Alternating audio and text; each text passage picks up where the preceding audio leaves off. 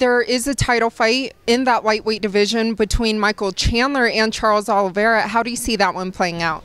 Ooh, I like that fight a lot. Yeah, Michael Chandler, man, what way to burst on the scene. I mean, he was incredible in his last fight, and obviously I think we knew he was capable of it, but it's another thing to be capable and to deliver. And the way that he delivered with such a statement really kind of, it took away any questions I think that we could have about how can he do under that pressure and those lights. So Michael Chandler and Charles Oliveira, and Charles got that really slick ground game. He'll be the guy that's not afraid to go to the ground, right, and kind of elusive on the feet. So I always like to give a more recent, I always like to go back and watch film before I give like a solid breakdown, but maybe like an early pick right now. I'm kind of liking Michael Chandler in this fight, you know, but I'm a huge fan of Charles Oliveira. He is incredible. It's his finishes that he's gotten and his striking. He's good in every area, but maybe I'm just kind of like still wowed by what Michael Chandler was able to do, and it's always easy to get swept away in that a little bit because you see somebody deliver such an amazing performance. You're kind of like, how could you not be on that guy? And he's just such a likable person too. Yeah. That's a hard one. I really don't know.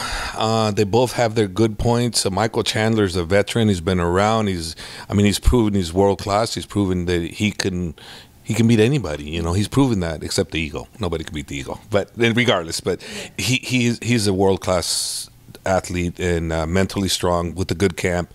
Charles Oliveira's is in a great win streak. He's well-rounded. He's good everywhere. Man, I don't know. It's kind of one of those fights when you have people like that. If I'm not physically training them, I don't really know exactly. I'm just a fan like everybody else, and I can just think, okay, if this happened, this happened, this happened, this can happen. Yeah. And then you go out there because you're not in camp with them and you don't see it day in, day out. You go, that ain't going to happen. I'll give you a perfect example of what I'm talking about. Kamaru Usman, he trained with the Khabib camp at some of his training camp. So I was watching the champ train, you know, and sparring and hitting mitts with the guys, and I'm like going, oh my gosh. If people were thinking the last guy was good, wait till they see this guy, because he really jumped up. He really jumped up, and that's what I'm talking about. As a coach, if we're training our guys and we see, we can tell you more or less. But if we're not watching our guys, and I'm watching and you're watching TV, your opinion might be just better than mine. Unless we're in there training the guys, that's where the difference comes. I see a finish as well. Michael's got dynamite in his hands. For his weight class, he's so strong, so explosive. So it's going to be good. And you know, he's put in work for years, like decades actually. You know, so I'm so happy for him and his family. I think I'm going to give it to Chandler. I think Chandler's they're both great fighters. Charles is a great fighter, but I think just the explosiveness and you know, obviously that wrestling background and all that. I don't think the jiu-jitsu will be an issue. So I think Chandler will get it done. Yeah, that's good. That's a really good one because you know, I didn't think Oliveira was. I mean, I knew he was good, but I didn't know he was that good. And then when he killed Tony Ferguson, that was like an eye-opener for me. Man, it's a tough one. I feel like Michael has an advantage on his feet, and I feel like he has an advantage with the wrestling where he will be able to keep it in the standing position. Yeah. That division is interesting, too, because I think they said Poirier bypassed the title shot to fight Conor again, which is like, Dana said that was a great move. And I think, like, oh, man, that shows kind of the flaws in the system of mixed martial arts from a competitive architecture point. You know, if you're competing in something, you always want to get to the top of it.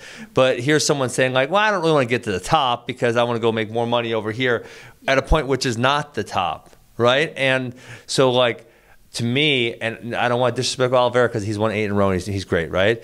But I think Michael versus Dustin is a more interesting fight than Michael versus Oliveira is. I really like Michael Chandler, and he's, you know, it looks good getting fresh meat in the division, but I think Charles Oliveira, you know, he didn't have a great run at 145, and he's always done well at 155, so I'd like to see him, you know, kind of have this resurgence and maybe make it to, you know, get the title fight or win the title.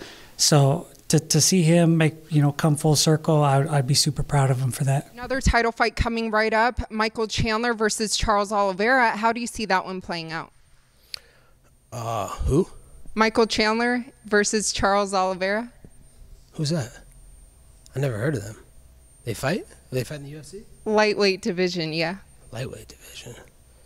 I don't know. I've never heard of those guys before. Well, Michael Chandler was from Bellator, just made his UFC debut, beat Dan Hooker. Charles Oliveira just beat Tony Ferguson. I heard about that hooker before. Is she still a hooker?